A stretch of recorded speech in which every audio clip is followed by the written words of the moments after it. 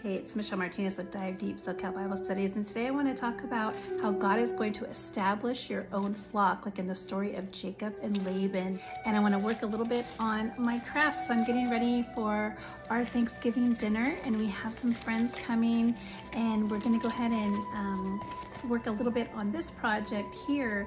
These I got from work, being able to work with the Disney company, with Disneyland. I'm able to purchase items from their backlot. So these have kind of had a rough life.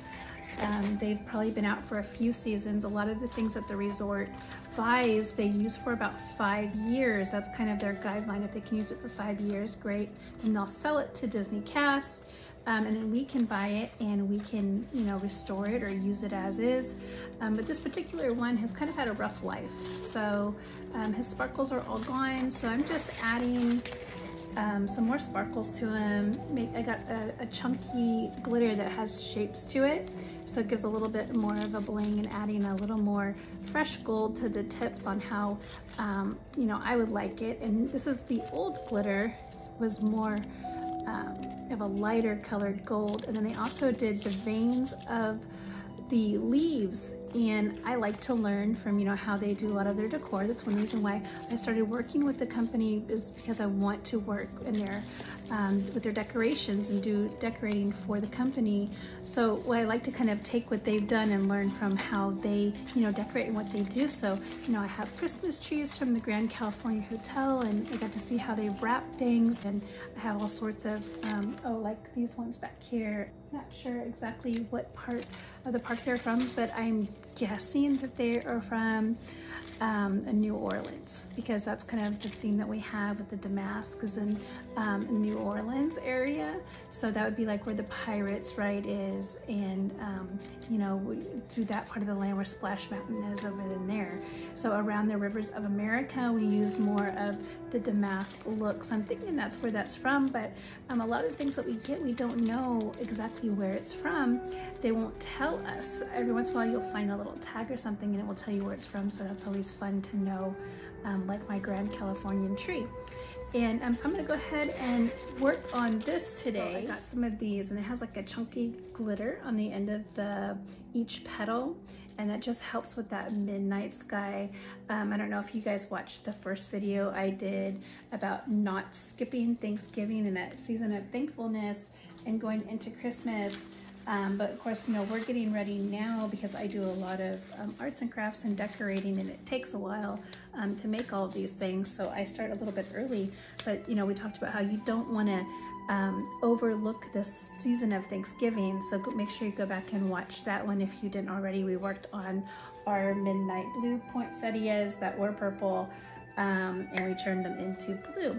So I just want to talk a little bit about how in Genesis 30, it says that Laban said to Jacob that he could keep any of the spotted and speckled sheep or the black lambs, that he could keep any of them that come from now on. He can have them, and that'd be part of his establishing of his flock.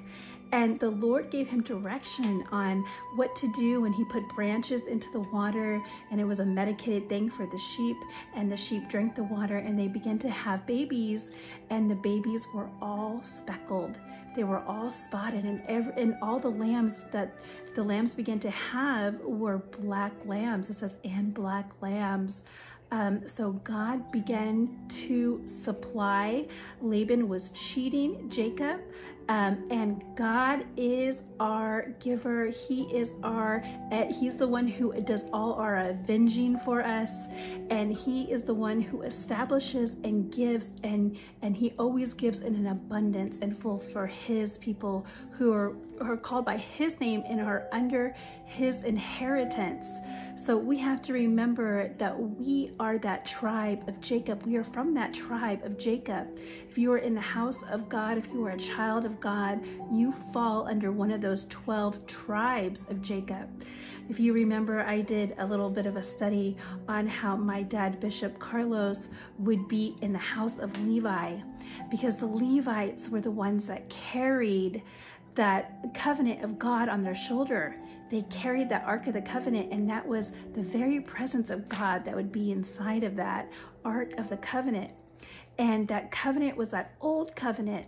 And then Christ came and is that new covenant. So now the tabernacle is upon our shoulders. We are the house of Levi. You have that tabernacle on your shoulders, and he will bless you and your field. He will give you what you need.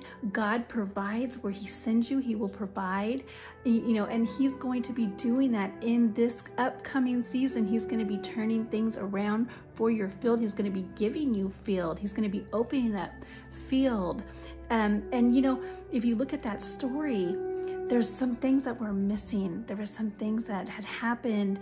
If you go back into Rachel, we did a study on this before, but his wife, Rachel, he was given the other sister. He was tricked again at the beginning.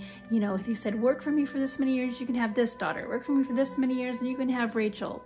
If you go back and read in Genesis, 29, 30, 31, that's kind of all that story of Jacob and Laban. And you'll see that, even though Laban was trying to trick Jacob, so God knows what we need. He knew what Jacob needed.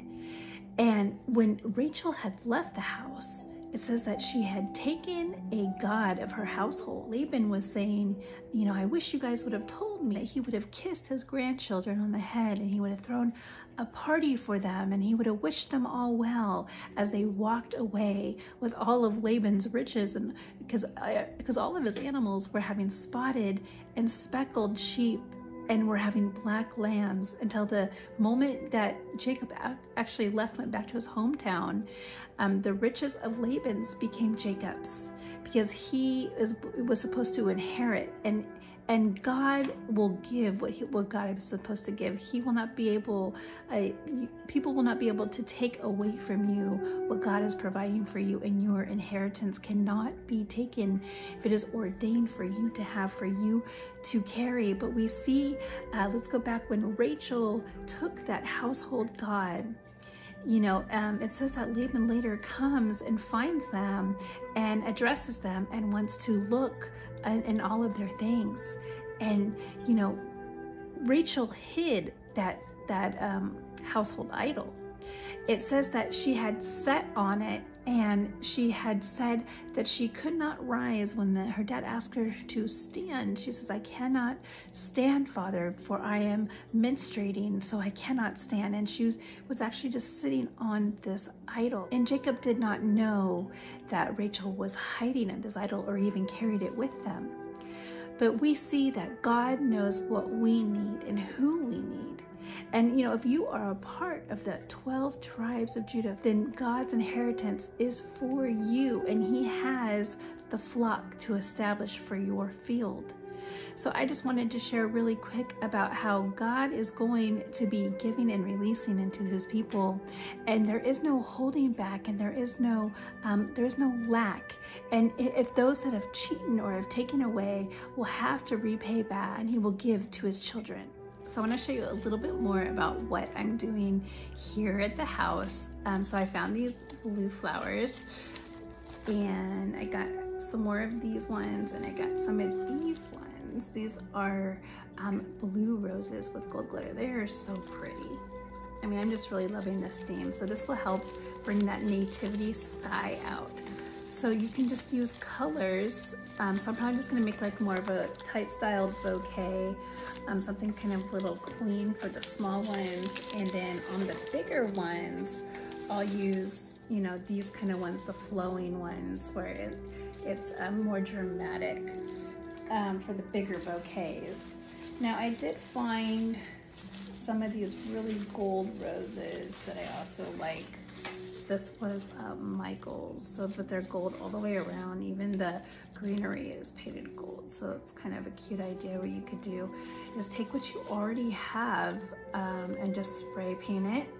And you can also just add the glitter to the edges of what you already have, just to make it beautiful.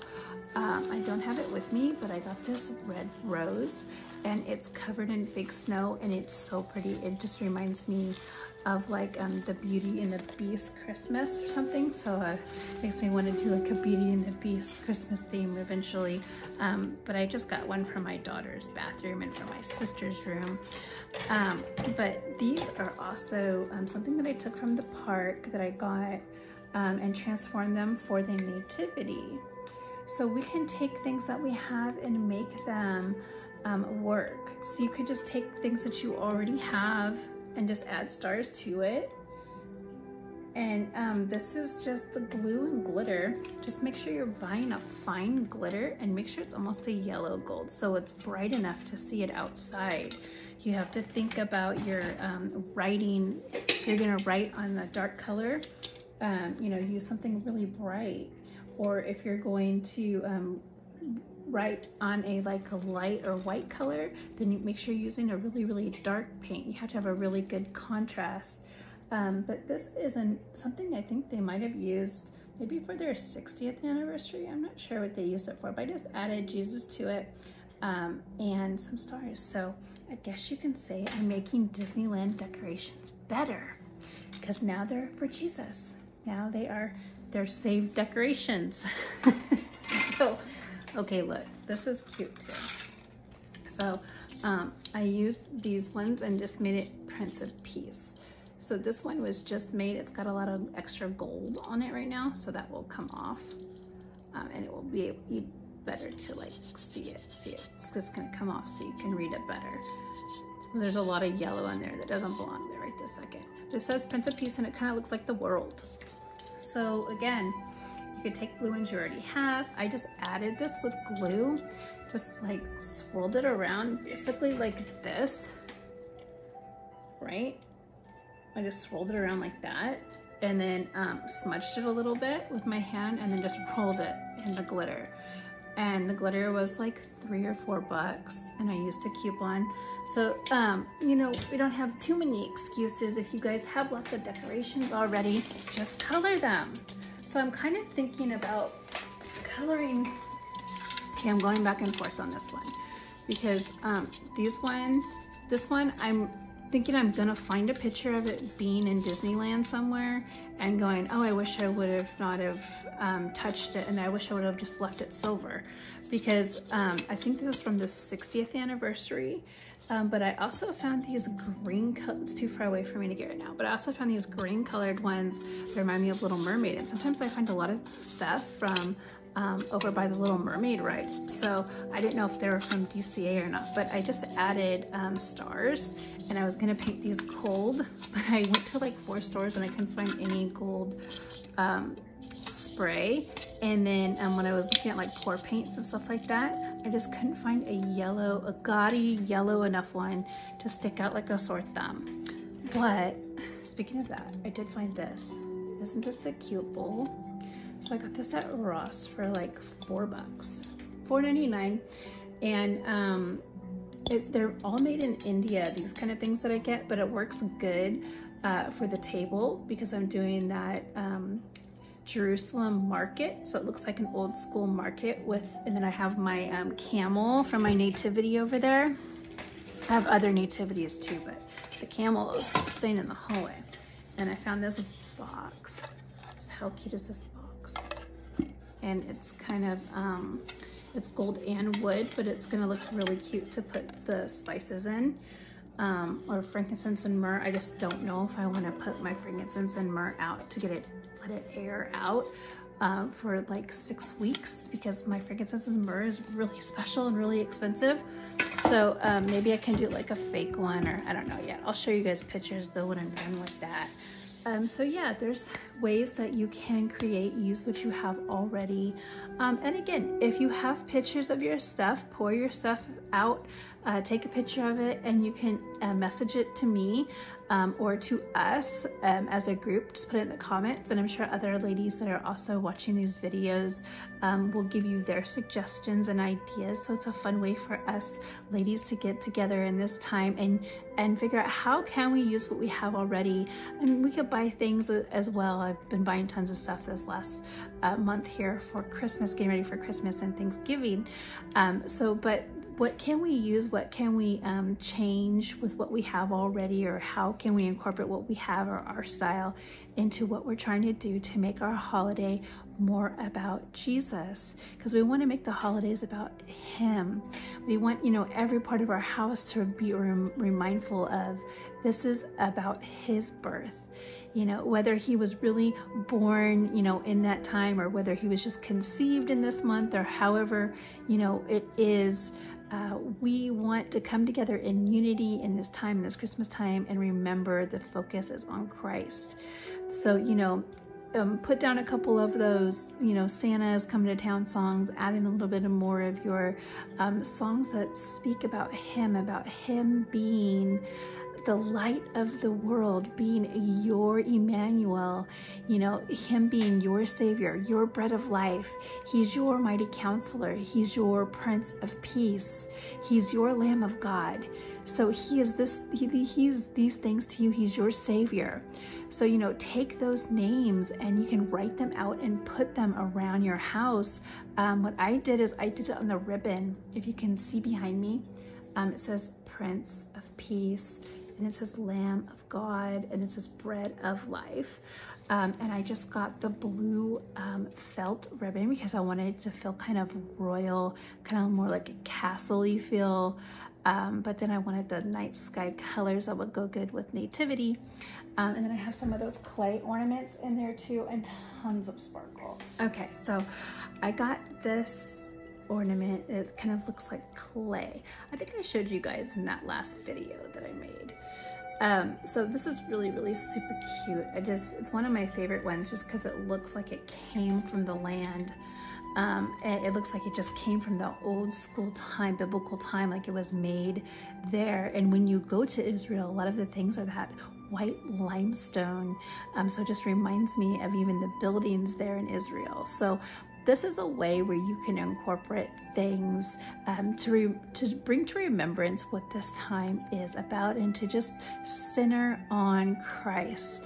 We're going to use this time, make this time about his birth, coming together in unity. So let's put those little reminders through our home so we can remind not only us, but others and those that come to your home. So go find that ribbon and just use just a regular glue you can use, or you can use a fabric glue, and you can just cursive write it, or you could just regular write it, or you get stencils, and because it's so hard to find like the ribbon that has the scriptures on it, but that's a really easy way to put scriptures around your home. It's a very inexpensive way to do that. And then again, of course, adding the stars to your ornaments. And I even seen at Arts and Crafts where they use oyster shells as a nativity. I will show a picture of that right now, actually. And this picture is so cute because it has the little oyster shells, and it's just representing Mary and Joseph and baby Jesus.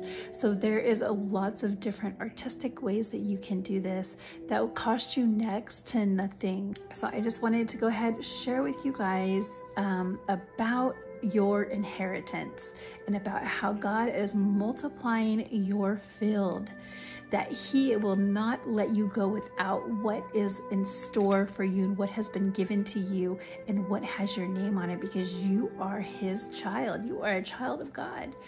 And with that comes an inheritance. So I just want to stop right there. I just want to let you guys know I'm here for you if you have any questions regarding your decor, and we look forward to seeing you guys next time. But remember to dive deep into the things of God.